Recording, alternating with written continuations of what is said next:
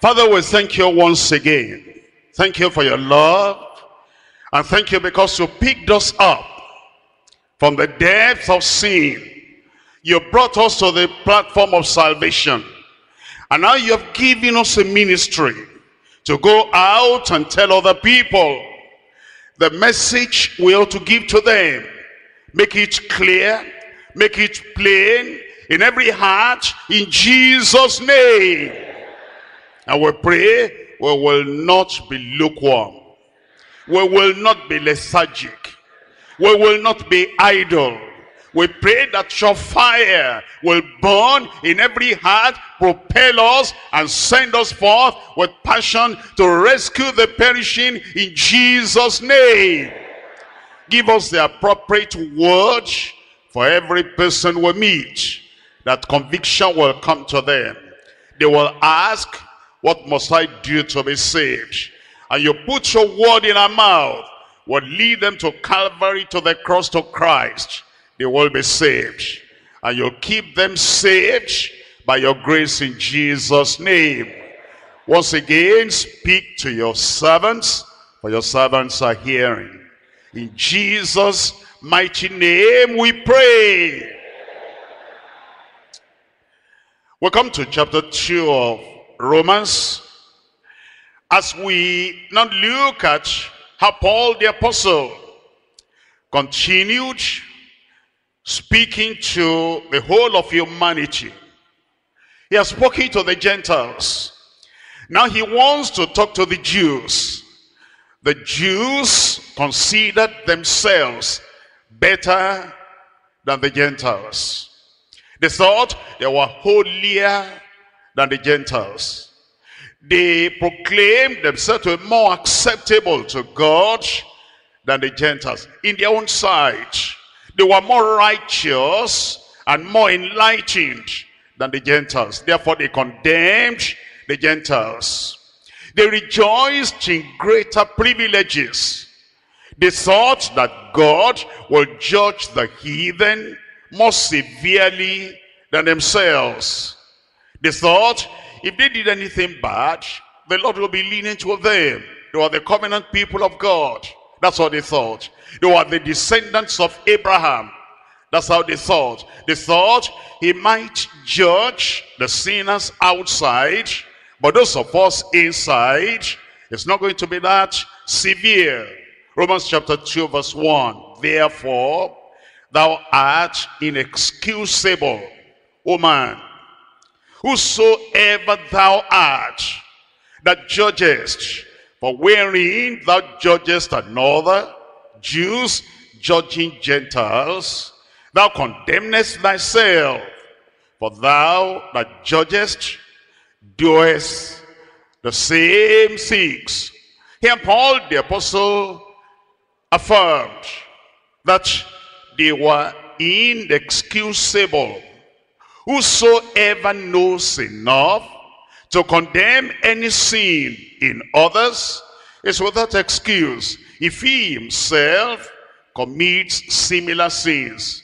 In this chapter, the apostle shows the impartiality of God. To the Jew and to the Gentiles, God is impartial.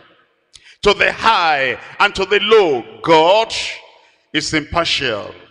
To the king and to the subjects, God is impartial. To the pastor and to the member of the church, God is impartial. To the parents and to the children, God is impartial. To the officer and to the common man, God is impartial. God's judgment is impartial. God's judgment will always be impartial. God's judgment will forever be impartial. The impartiality of God, the righteous judge. The impartiality of God, the righteous judge. Look at Romans chapter 2 verse 1. Therefore, thou art inexcusable, O man, whosoever thou art, that judgest. For wherein thou judgest another, thou condemnest thyself. For thou that judgest doest the same things. But we're sure that the judgment of God is according to the truth. It doesn't have one standard for the Jews and another standard for the Gentiles. It does not have one standard for the leaders and then another standard for the followers. It does not have one standard for the people that are pursuing those who are wrong, and then another standard for those who are actually wrong. Because we're sure that the judgment of God is according to the truth. According to truth, against them, all of them, that commit such things. And thinkest thou this, O man, that judgest them which do such things, and doest the same, that thou shalt escape the judgment of God? The impartiality of God, the righteous judge. We're going to look at verses 1 through to 16. And in verses 1 to 16, we're divided into three parts. Number 1, the inexcusable man before the great judge. The inexcusable man before the great judge. Point number 2, the implication for mankind under God's judgment. The implication for mankind under God's judgment. Number 3, his impartiality towards all men as the guilty are judged. The guilty will be judged. And we learned about his impartiality towards all men as the guilty, when the guilty will be judged. Number 1, the inexcusable man before the great judge. We'll come back to Romans chapter 2, verse 1. Again, remember, he had already brought the Gentiles under condemnation, and he had assured the Gentiles that judgment was coming. And the Jews were saying, that's right, tell them, judgment is coming. That's right, tell them, the Gentiles will perish. That's right, tell them that those abominable Gentiles, they're going to face the wrath of God. And they forgot about themselves. That's why I said, therefore thou art inexcusable. O man, whosoever thou art, a Jew, whosoever thou art, that judges, for wherein thou judgest another, thou condemnest thyself, for thou that judgest doest the same thing. Look at that word, inexcusable. Inexcusable. Judgment will be, number 1, impartial. Number 2, inescapable. The people that go on in sin and sin, they keep on sinning, and they think the judgment day will never come. Reckoning day will come. It's inescapable. Number 3, it's imminent. As we look at the signs of the times, we know it is imminent. Number 4, it is illustrative. It's happened to others. It's an illustration. It's also going to happen to the people that follow the same pathway. We'll see it from the time of Genesis through to the time of Malachi. And Jesus mentioned the people that the tower of Epsilon fell. And he said, do you think they are more guilty than you are? Except you repent, you also shall likewise perish. It's illustrative. The judgment number 5 is informative. Informative. The Lord is giving us information. It's like we're lining up. Humanity is lining up. And as humanity lines up, it's happened to the one in front, to the one in front, to the one in front. And it's informative. It's informing you that it's coming. Number 6 is incomparable. Incomparable to anything you have seen. Incomparable to anything you have gone through. Incomparable to what suffering, sorrow you have had. Number 7, interminable. Interminable. Never ending. Impartial. Inescapable. Imminent. Illustrative. Informative. Incomparable. Interminable. Thou art inexcusable, O man, whosoever thou art. Think about this. Everyone is a judge. Citizens judge the leaders. The leaders judge the citizens. Everyone is a judge. Mothers judge their daughters. Why are you doing that? Why are you going that way? What's that person your friend? Who are you moving with? If I see you do that again, mothers judge daughters. Daughters cannot talk, may not talk, but daughters judge mothers. Fathers judge children. Children judge fathers. Teachers judge students. Ministers, preachers, pastors judge, discipline members. Members are not totally ignorant. Members judge ministers. The stubborn judge the stiff-necked. And the stiff-necked are judging the stubborn people. Backsliders judge reprobates. You're going too far. You're going too far. You're going too far. How about you? The unrighteous judge the unholy. And yet, every judge will be judged. That's why he tells us, therefore, Jew, thou art inexcusable. Gentile, thou art inexcusable. Pastor, thou art inexcusable. Member, thou art inexcusable. The judge in the court, thou art inexcusable. Leaders, political leaders, thou art inexcusable. And those who pursue others that are caught in corruption, thou art inexcusable. Corrupt man, thou art inexcusable. Citizen, thou art inexcusable. Whosoever thou art that judgest. For wherein thou judgest another, thou condemnest thyself. For thou that judgest doest the same things. But we are sure, but this we know for a certainty, that the judgment of God is according to truth against them which commit such things. And thinkest thou, O man, and thinkest thou, O woman, and thinkest thou, O judge, and thinkest thou, O pastor, and thinkest thou, O woman leader, and thinkest thou, O mother, and thinkest thou, O husband, and thinkest thou, O wife, and thinkest thou, O man, that judgest them that do such things, and doest the same, that thou shalt escape the judgment of God?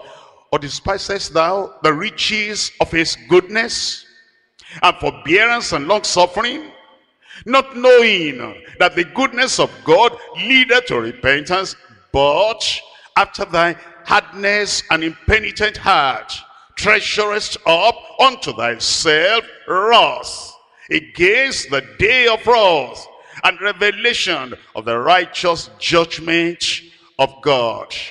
It's telling us that people who are quick to judge, they demand righteousness from other people. They themselves are not righteous. They demand a high standard from other people. They themselves do not maintain any standard. And if you go back to Genesis chapter 38, Genesis chapter 38.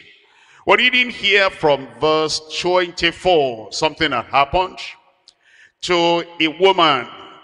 And then eventually the father-in-law heard of what had happened.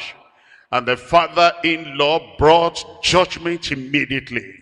But look at this. He himself was not clean. Genesis chapter 38, verse 24. And it came to pass, about 3 months after, that it was told Judah, saying, Tamar, thy daughter-in-law, has played the harlot, and also, behold, she is with child, pregnant by Adam. And Judah said, bring her forth, and let her be burnt. This is Genesis. And there are people that think that there was no law in Genesis. But you're going to find, if you go through Genesis, that evil was condemned. Why did God bring the flood? Because of their evil. That's judgment. And when she was brought forth, she said to her father-in-law, saying, by the man whose these are, am I with child? And she said, before you burn me alive, discern, I pray thee, whose are these? The signet, the bracelet, and the staff. And Jacob acknowledged them. Actually, Jacob was responsible. Tamar had sat by the roadside, but she covered herself. And Jacob thought she was a loose woman, available for any passerby. And so he asked her, can I come? And she said yes. And so she became pregnant through Jacob, the father-in-law, because the husband had died. And she was to be given to the next boy, the next child of Jacob, and it wasn't done. And so she played that on him. And when Jacob heard that she had committed immorality and now she was pregnant, she judged immediately. How people judge so quickly. And Judah, sorry, it's Judah, not Jacob. And Judah acknowledged them and said, she has been more righteous than I, because that I gave her not to Shelah, my son. And he knew her again no more. She judged, but look at that kind of judgment. How many pastors discipline members of the church? And if you investigate very well and you go behind the screen, the one that is disciplining other people is not free himself, but he thinks, I'm the pastor, I'm the leader, I have to judge, I have to maintain discipline in the church. Yes, you have to, but are you qualified? In 2 Samuel chapter 12, 2 Samuel chapter 12, verse 5, and David's anger was greatly kindled against the man, and said to Nathan, as the Lord liveth. Look at David mention the name of God. As the Lord liveth, the man that has done this shall surely die. And he shall restore the lamb fourfold, because he did the sin, and because he had no pity. And Nathan said unto David, thou art the man, judging, and yet guilty of that same crime. John chapter 8. In John chapter 8, here come the Jews. They're taking a woman in an improper situation. And now they came to Jesus and they said, here we are, John chapter 8, verse 2. And early in the morning, he came again into the temple, and all the people came unto him. And he sat down and taught them. And the scribes and the Pharisees brought unto him a woman taken in adultery. And when they had set her in the midst, they say unto him, Master, this woman was taken in adultery in the very act. Now Moses in the law commanded us that such should be stoned. But what sayest thou? You think that these people were saved people, sanctified people, holy people, righteous people? Are you there?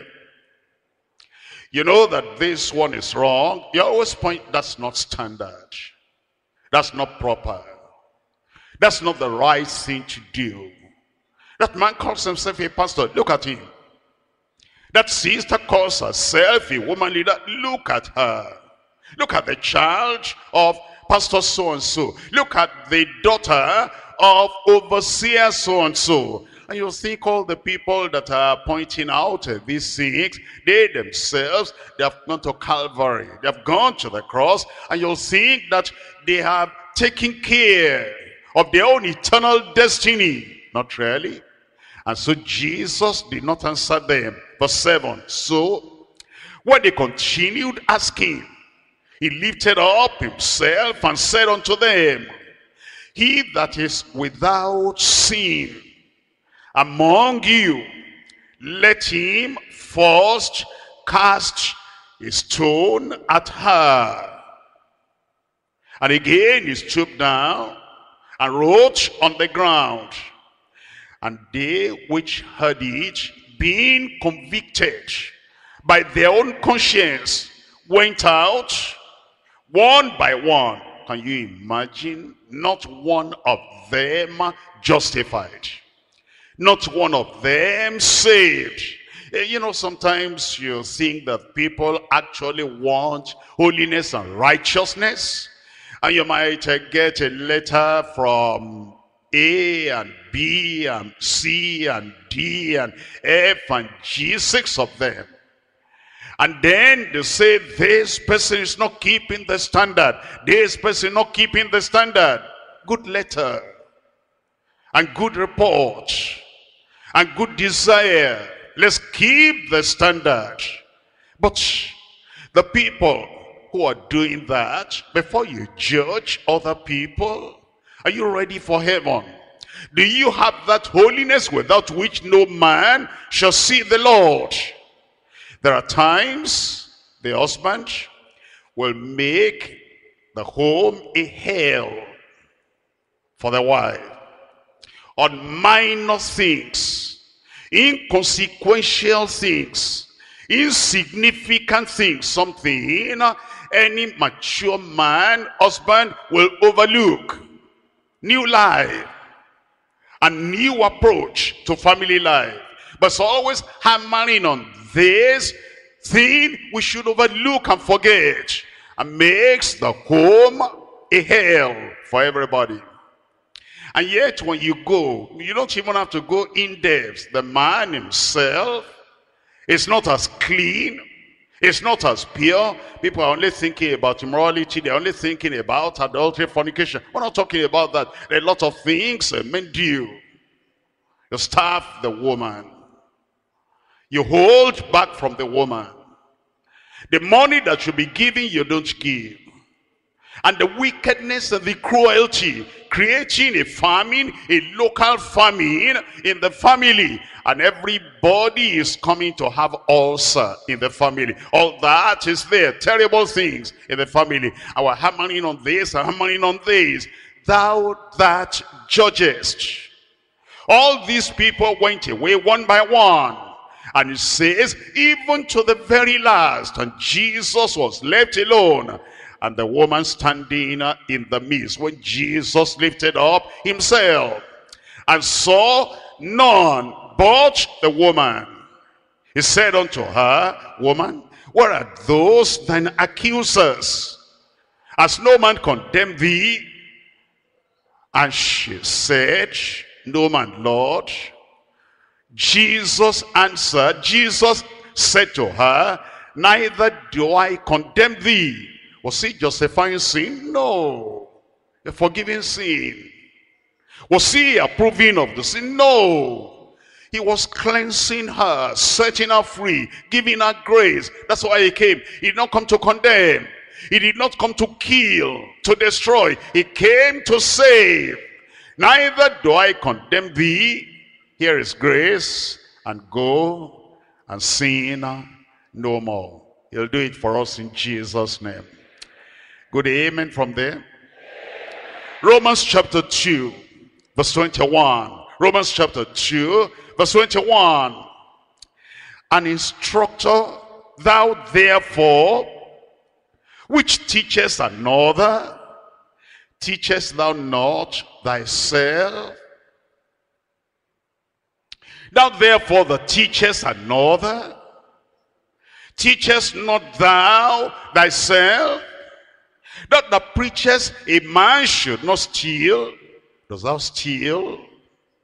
Thou that sayest a man should not commit adultery, dost thou commit adultery? Thou that abhorrest idols, dost thou commit sacrilege? Thou that makest thy boast of the law, through the breaking of the law dishonorest thou God? If we continue like that, we're not excusable, because judgment will come. Point number 2. The implication for mankind under God's judgment. The implication. We're reading from chapter 2, verse 6. Who will render to every man according to his deeds? To them who by patient continuance in well-doing seek for glory and honor and immortality, they'll have eternal life. But unto them that are contentious and do not obey the truth, but obey unrighteousness, there'll be indignation and wrath, tribulation and anguish upon every soul of man that doeth evil, of the Jew first, and also of the Gentiles. Here Paul the apostle is beginning to bring out his point. The Jews were thinking judgment. Don't talk about that. We're children of Abraham. Judgment, don't talk about that. If you're talking about darkness, look at the Gentile. You're talking about idolatry, look at the Gentile. You're talking about having other gods, look at the Gentiles. You're talking about immorality in their temples, look at the Gentiles. You're talking about sacrilege, look at the Gentiles. As for us Jews, well, it's not that we're perfect, we who are Jews, but as we weigh the guilt and the condemnation of those Gentiles against our own iniquity, ours is negligible. That's why it says in that verse 9, there'll be tribulation and anguish upon every soul of man that doeth evil, of the Jew first, and also of the Gentile. But glory and honor and peace to every man that worketh good, to the Jew first, and also to the Gentiles.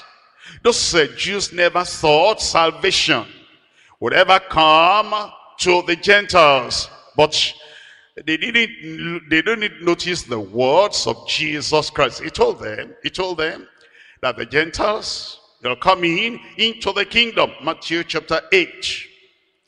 In Matthew chapter 8, reading from verse 11, and I say unto you that many shall come from the east and west, and shall sit down with Abraham and Isaac and Jacob in the kingdom of heaven. Gentiles will be saved. And then it says, but the children of the kingdom shall be cast into outer darkness. There shall be weeping and gnashing of teeth. He told them that there will be judgment against all unrighteousness of man, of the Jew, and there'll be appreciation and justification for the Gentiles that have their faith not in themselves but in the Savior, in the Lord. They will be saved. He told them in Luke chapter 13. Luke chapter 13, reading from verse 27. But he shall say, I tell you, I know you not whence ye are. Depart from me, all ye workers of iniquity. There shall be weeping and gnashing of teeth, when ye shall see Abraham and Isaac and Jacob and all the prophets in the kingdom of God, and you yourselves thrust out And they shall come from the east and from the west, and from the north and from the south, and shall sit down in the kingdom of God. If they were listening, they should have heard. They were not listening, they didn't hear. God does not overlook the sin of the enlightened, while he punishes the ignorant severely. The Jews were enlightened. The Gentiles were, many of them, ignorant. God does not overlook the sin and the condemnation of church leaders who claim immunity, while he judges the iniquity and the sin of the ordinary members of the church. You understand that the constitution of the country is not the Bible. The Bible is different. The constitution grants immunity to some officers who are sitting on the seat of authority. And so because they know that immunity is there, they can do this and this and this and that. They're leaders of the people. And the people will do similar things, even less than those in authority are doing. And those members, those subjects, those citizens will be judged severely. Then it comes to the man on the seat of authority, and he'll point to the constitution. Look at that, look at that, look at that. I have immunity. And there are preachers, bishops, pastors, overseers that take from the constitution of the world and they impose it on the Bible. They do this, challenge them. Hey, shut up, I'm the pastor. And they go this direction. Don't touch the anointed of the Lord. I have immunity. No, you don't. No, you don't. Because the same judgment, in fact, severer judgment will come on those who know the truth. And they are even effecting the truth. And they are punishing, they are disciplining the people that do what they shouldn't do. And yet they themselves are doing worse things. Pastor, let me ask you. And you sweep under the carpet. And you say, I prayed about that. If you heard that a worker in your church did exactly that thing, what will you do? What have you done? And how do you react and relate to those members in the church, workers in the church, leaders, pastors in the church, under your leadership? And they have done something, and they know you to be a firm overseer, a firm superintendent, a firm leader, because we must keep the standard in the church. I agree with you, we have to.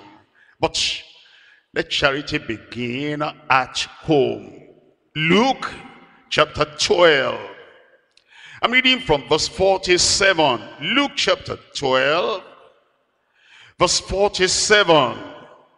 And that servant which knew his Lord's will, and prepared not himself, neither did according to his will, shall be beaten with many stripes. You know, in the kingdom of God, the people who know the truth, they'll be judged more severely than those who are ignorant.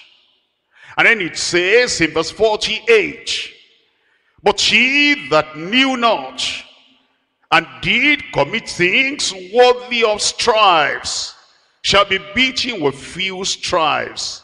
For unto whomsoever much is given, it says, of him shall much be required. Isn't that different from the world? In the world, immunity for the leaders.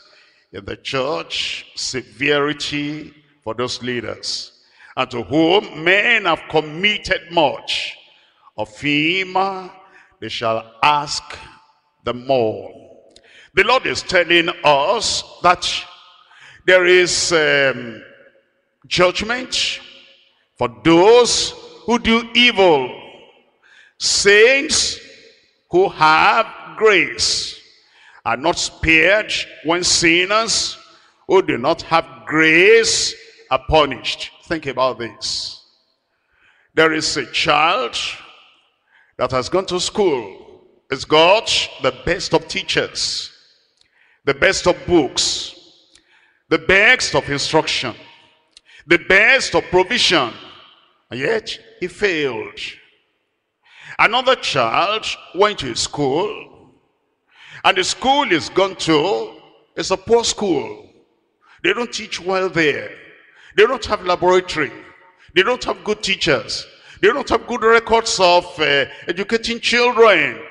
And these two children belong to the same father. One fortunate, one sent to a very good school, he failed. The other one also failed. But he didn't have good teachers, good books, or anything.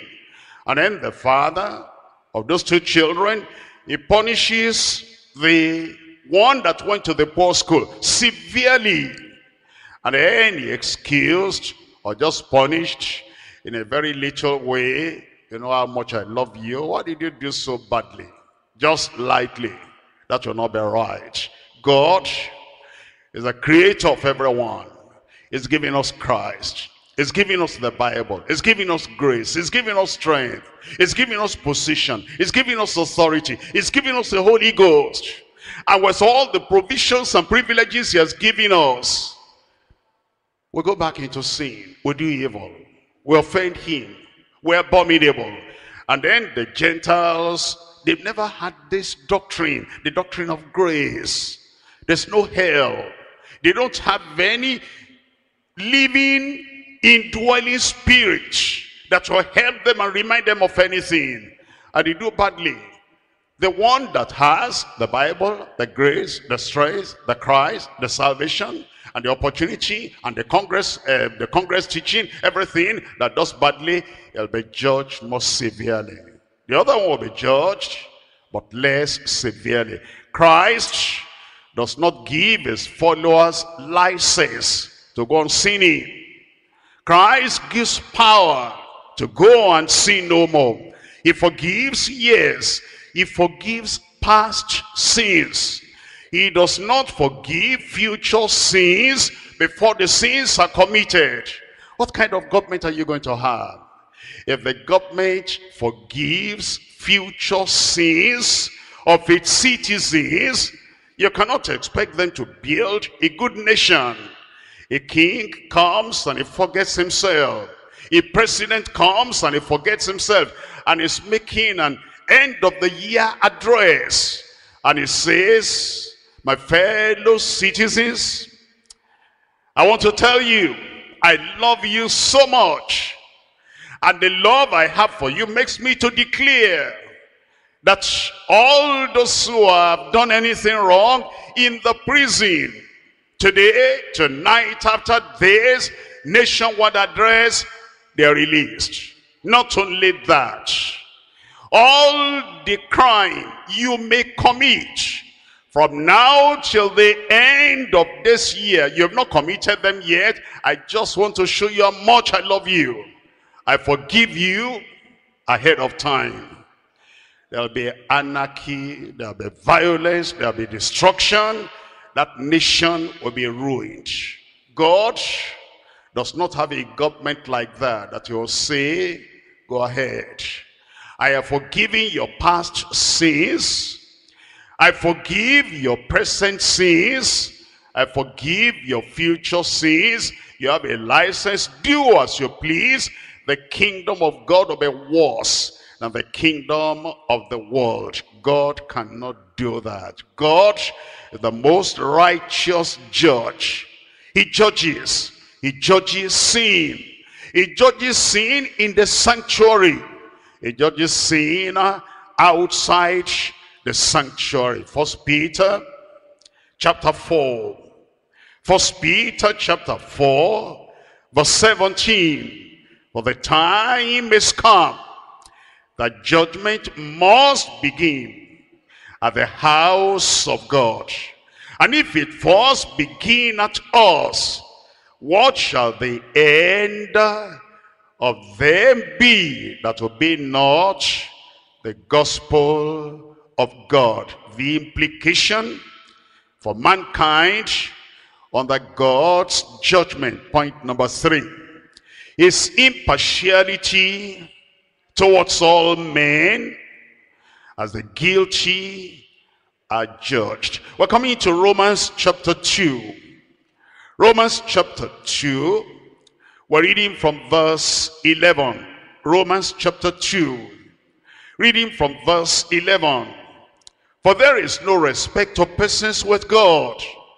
For as many as have sinned without law shall perish without law. And as many as have sinned in the law shall be judged by the law. For not the hearers of the law are just before God, but the doers of the law shall be justified. For when the Gentiles, which have not the law, they don't have the law of Moses, they don't have the ceremonial law, they don't have the law in the old covenant, and yet they do by nature the things contained in the law. These, having not the law of Moses, are a law unto themselves. They know what's appropriate. They know what's acceptable. And they call on the God of heaven. And they say, those who say, we want to know you. We want to be saved. We're not satisfied with what we have. Lord, help us. We know that this is the standard of the law, but we're breaking that law. Help us. A man like that, Cornelius, he was a Gentile. He wasn't a Jew. And yet, he was praying to God. He knew that something was missing. He wanted to please God. The law of God was written in his heart, and was pursuing and pursuing and pursuing. An angel appeared to him and said, you want something more than you've got? Yes. Send to Peter. He will come and lead you in the way of truth. Immediately, a Gentile is sent for Peter. And then Peter came. He had collected together all his household. And he said, we're all here to hear whatever the Lord will tell us through you. And that is the attitude of those Gentiles that actually wanted the salvation of the Lord. And it says in verse 15, which show those Gentiles the work of the Lord reaching in their hearts, their conscience also bearing witness, and their thoughts, the meanwhile, accusing them, or else accusing one another, in the day when God shall judge the secrets of men by Jesus Christ, according to my gospel. You want to understand that the Gentiles could not claim immunity from the judgment of God, because we are Gentiles, we're not Jews, we don't have the law, we don't have any standard, and God has not favored us to give us what he gave to the descendants of Abraham. Because of that, we're all right. No, they were not all right. You know, there are people that say, well, we know that our lives are not perfect, but you know, we're not in Deeper Life where they teach the Bible from Genesis to Revelation. And it goes through all those verses. Number one, if you know that that Deeper Life is teaching Bible thoroughly, and you know where you are, they're not teaching thoroughly. Why are you there? Are you tied down there? You love darkness rather than light. That's why you know the place the truth is being preached, and you cannot go there. But all the same, even if you remain there, the Lord is not going to excuse you and say, I know it's not your fault, your pastor didn't teach you. And because you didn't have what these other people have, I excuse you. No, there's impartiality. Leviticus chapter 18. Leviticus chapter 18 verse 24. Defile not ye yourselves in any of these things. Listen to this. For in all these the nations are defiled, which I cast out before you. The nations are defiled. They don't have the law of Moses. They didn't have the law of Moses. I cast them out. And the land is defiled. Therefore, I do visit the iniquity thereof upon it. And the land itself vomiteth out her inhabitants. Ye shall therefore keep my statutes and my judgments, and shall not commit any of these abominations, neither any of your own nation, or any stranger that sojourneth among you. Look at verse 27. For all these abominations have the men of the land done, not Israelites, not Jews, Gentiles, which were before you, and the land is defiled, that the land spew not you out also. When ye defile it, as it spewed out the nations that are before you. Those nations that were before them, they couldn't say, oh, you know, we don't have the law, therefore we can be lawless. Deuteronomy chapter 10. Deuteronomy chapter 10 verse 17. Deuteronomy chapter 10 verse 17. Ignorance is no excuse. We have the whole Bible now. In Deuteronomy chapter 10 verse 17. For the Lord your God is a God of gods and the Lord of lords, a great God, a mighty and a terrible, which regardeth not persons, nor taketh reward, nor taketh reward. It doth execute judgment. Deuteronomy chapter 18. We're reading from verse 12. Deuteronomy chapter 18. Reading from verse 12. It says in verse 12, let's back up to verse 9. When thou art come into the land which the Lord thy God giveth thee, thou shalt not learn to do after the abominations of those nations. There shall not be found among you anyone that maketh his son or his daughter to pass through the fire, or that useth divination, or an observer of times, or an enchanter, or a witch, or a charmer, or a consulter with familiar spirits, or a wizard, or a necromancer, is saying, Jews, descendants of Abraham, you must not do these things. But the Gentiles are doing them. Yes, look at what happened to those Gentiles. For all that do these things are an abomination unto the Lord. And because, look at that, and because, talking about the Gentile nations, and because of these abominations, the Lord thy God doth drive them out from before thee. Thou shalt be perfect with the Lord thy God.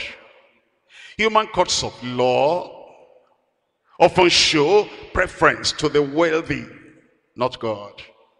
Human courts of law often show preference for the individual, to the influential, and to the well-connected, but not God.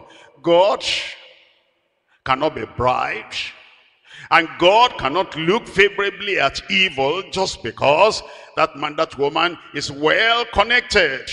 And you know, the people who have wealth, influence, connection and position in this world. They think that as the government, as the judgment of the world is, so is the judgment of God. And they go on with impunity. They do whatever they want to do. They know there's a God in heaven, but they are thinking, at my position, with my authority. God knows that in my position, I have to do this and do this and do that.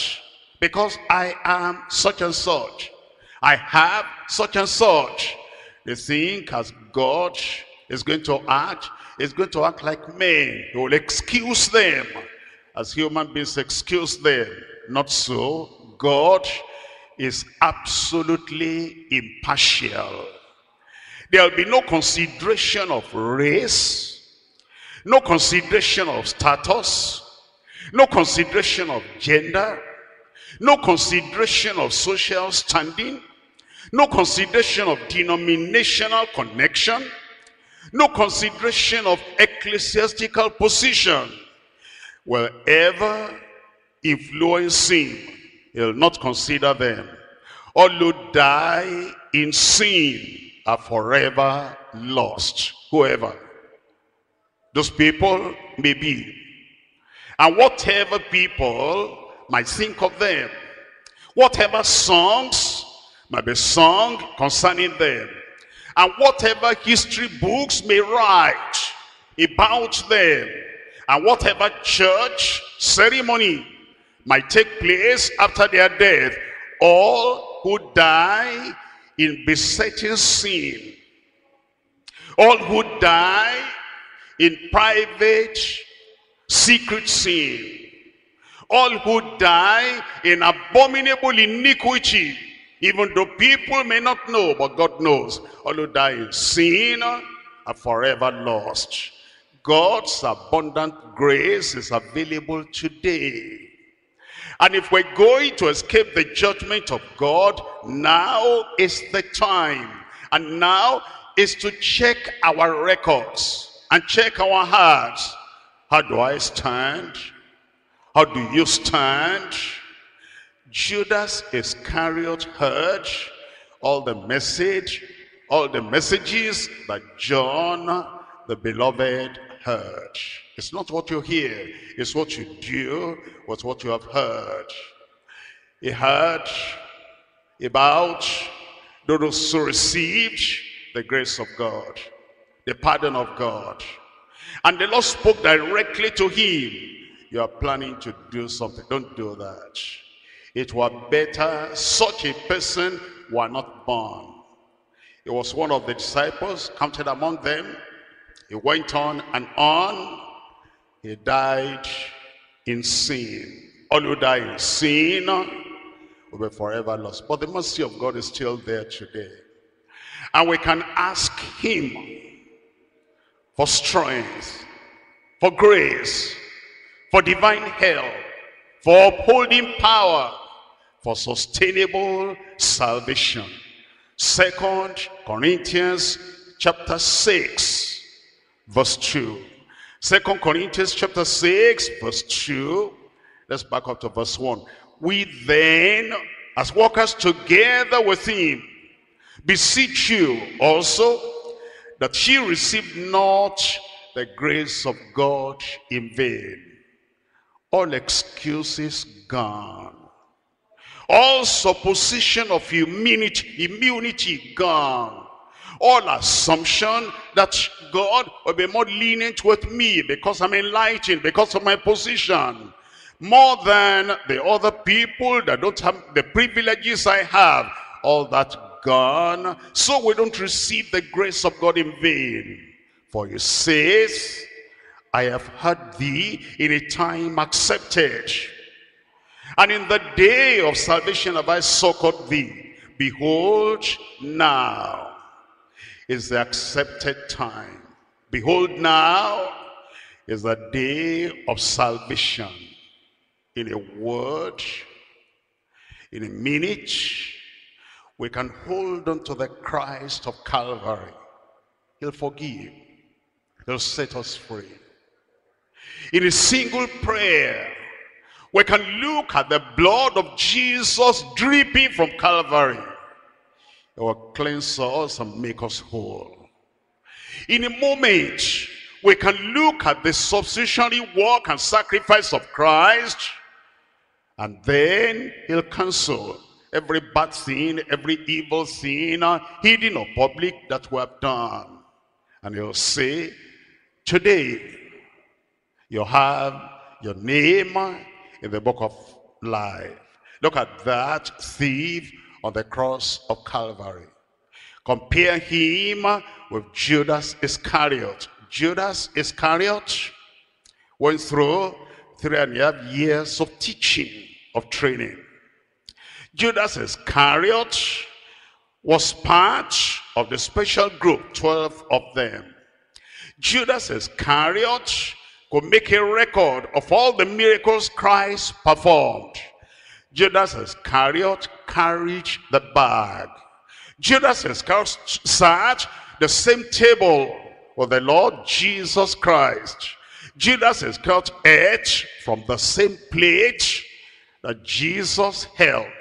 And Judas Iscariot received the morsel directly from Jesus' hand into his mouth. Judas Iscariot received the warning that danger was ahead. Judas Iscariot saw the people that Jesus forgave. Judas Iscariot had the promise, for God so loved the world, that he gave his only begotten Son, that whosoever believeth in him shall not perish but have everlasting life. With all those advantages, he sinned, he died, he went to hell. Here is another man.